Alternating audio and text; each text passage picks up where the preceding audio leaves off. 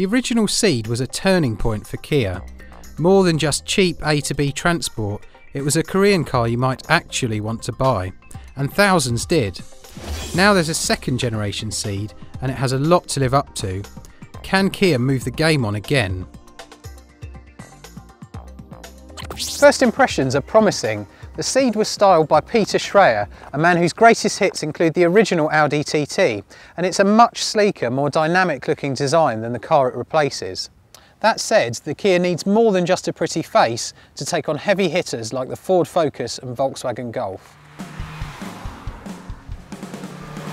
Cee'd buyers have a choice of 4 engines, 1.4 and 1.6 litre petrols or 1.4 and 1.6 litre diesels.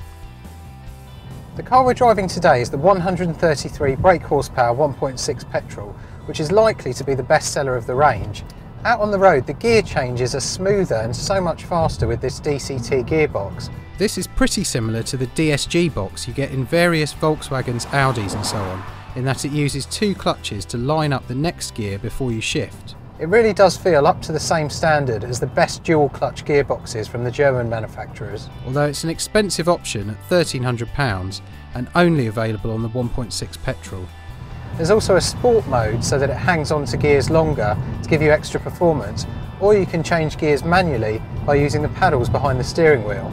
Most Cee'ds are the 5-door hatchback seen here, but there's also a 3-door hatch called the Pro Cee'd and an estate, the SW. Under the skin, the Cee'd shares engines and most other parts with its sister model, the Hyundai i30. Both cars cost from around £14,500, around £1,000 more than before, and the top spec Kia stretches to nearly £24,000. The key difference between the two cars is that the i30 comes with a 5-year warranty, while the Kia is covered for 7 years, the longest of any brand. It's one of the main reasons why Kia won Best Car Manufacturer at the Which Awards 2012.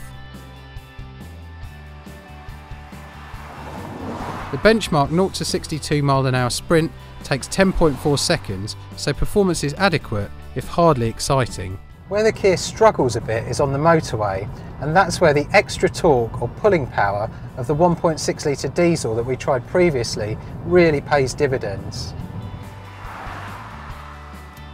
Claimed fuel economy for the Cee'd varies widely, from 46 mpg for the petrol auto up to a thrifty 76 mpg for the Eco-Dynamics diesel. We'll be testing the Cee'd in our lab soon, so keep an eye on the Which Car website to see if our real-world figures get close to those claims. Cheap and brittle plastic trim was a hallmark of Korean cars of the past, but thankfully Kia has come a long way since then. Even so, the interior quality won't have Volkswagen worried just yet. We're not big fans of this shiny silver and black plastic look, and this top spec model has loads of buttons all over the dashboard. There's a good amount of space in the front, plus enough room for 3 adults in the back and a practical hatchback boot. The rear seats lie completely flat when folded, making it easy to slide luggage in and out. Like the rest of Kia's range, trim levels for the Cee'd are numbered 1 to 4. All models get air conditioning, electric windows in the front, Bluetooth and a CD player that you can also plug your iPod into. The Cee'd 2 gets rear parking sensors, while the 3 and 4 have a reversing camera. There's also a top spec 4 Tech model, seen here, with an automatic parking system. So, you shouldn't have any problems parking the Cee'd, and like other Kias, it's very easy to drive. The controls are light and you can actually make the steering even lighter with the optional flex steering control.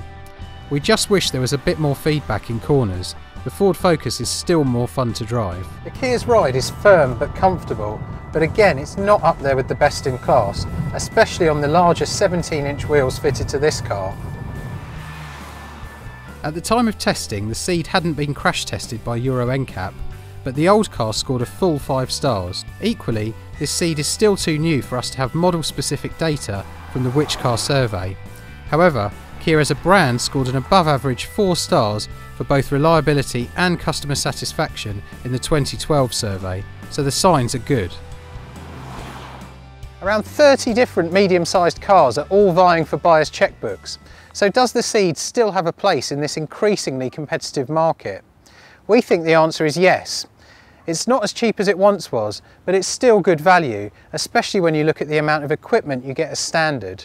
Add in likely good reliability and that unbeatable 7-year warranty, and the Cee'd's still a very sensible choice.